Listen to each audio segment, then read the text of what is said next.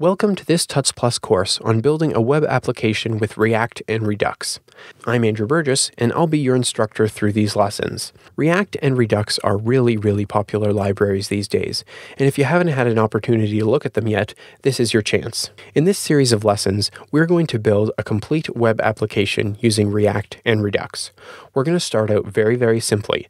Everything we write will be in a single file, and we're going to slowly add features to our web application until we have a pretty reasonably sized project that's going to span over a dozen files. If you've found that other tutorials are a little bit difficult for a beginner to follow, I hope you'll find these lessons to be a great way to learn. We're going to assume you know pretty much nothing about React and Redux, and we're going to build from there. Before we get started, I want to mention that we're going to be using ECMAScript 6 throughout these lessons.